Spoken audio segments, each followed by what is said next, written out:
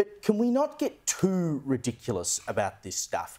You've now got some mental health advocates are saying that a tax should be imposed on social media companies like the excise on tobacco. Now, they argue that the funds raised from taxing social media companies could then be used to fund mental health care to help people cope with some of the issues being caused by these platforms. The executive director of the Black Dog Institute, for instance, says if we look at various public health problems, once we understood that cigarettes imposed on our health system, we imposed a tax on cigarette companies to pay for that. OK, I get where they're going, Evelyn, but I think there's a link missing in the middle here. We have a massive mental health problem in this country and across the rest of the Western world at the moment. Social media exacerbates that, but it's not the cause of it. You know, I think they discredit the cause by saying, well, we should have a tobacco-style tax on social media companies for the damage they have caused. Please.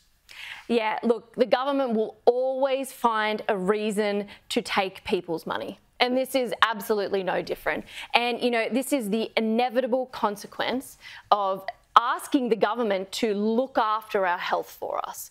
You know, they feel like they have the responsibility. We have given them the responsibility. So they, you know, they can pull these ones on us and go, well, you know, we are in charge of your health. We have a public health system, therefore A, B, C, and D. But something like this, and even suggesting something like this, is such an absurd precedent that it would set. I mean, what about, you know, my next door neighbour or, you know, the person down the road who feeds their kids too many cheeseburgers or lets them have too much time on an iPad? Sure, I think those things are bad, but imagine the precedent. Like, where does it end when you ask or invite the government to take your personal responsibility? Like, the possibilities are endless. And I don't buy for a second that these people care about children's health. I don't think that our health system really does. I mean, look at what they're doing around children and transgenderism. I mean, that should in itself go, they obviously don't really care about health.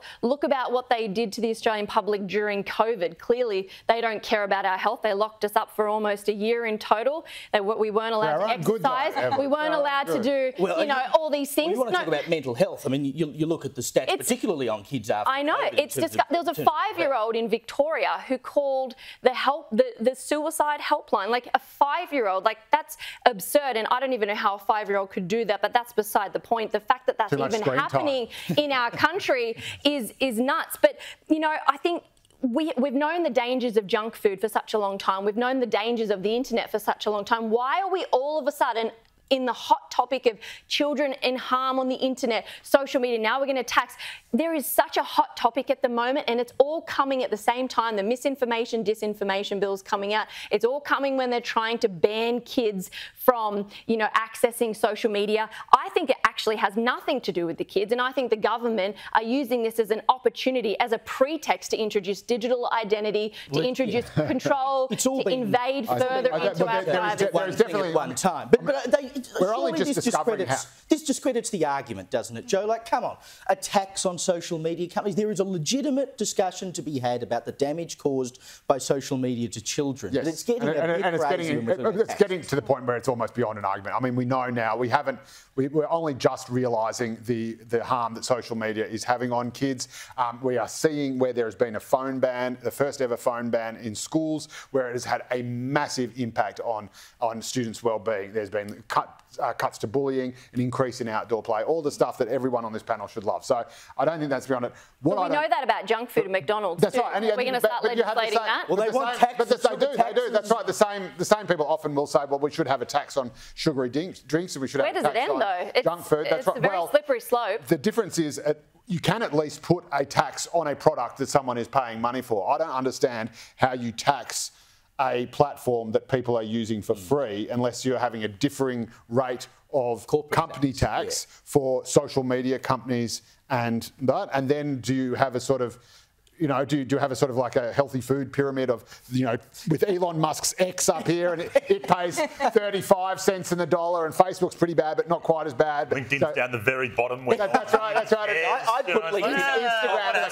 So I like what I like what this person's saying. I don't think he's wrong about it being it being incredibly harmful, and it's very clear. And I've done work. But I think there's a huge difference between raising awareness of that and promoting and educating people on the dangers of social media. It's very different to then legislating it and entering people's homes and parenting. But let's be clear, this isn't the government proposing this. This is a... But the government will get involved. How else do they police this? This is the Black Dog Institute. This is an independent research mental health body that's doing this. And, you know, as someone that used to write op-eds, and Caleb can appreciate this, someone that writes op-eds, half of the issue and half the challenge is to get people talking about the problem. And in that case, this is a great op-ed because we're all sitting here, you know, talking about should we have a tax, should we not? Of course, Joe's absolutely right, you're absolutely right. Of course we're not going to have a tax on this tomorrow. How do you levy it? Who pays it? Where does it go? I mean, it's a pretext, though, for legislating banning children and entering the parenting spectrum. Sure, but it's very dangerous. But if we want to have a conversation about that, let's have a conversation about that. And, you know, I think that's a healthy debate. Like the New South Wales government's about to have a social media summit in a couple of weeks or months where that very issue will be talked about.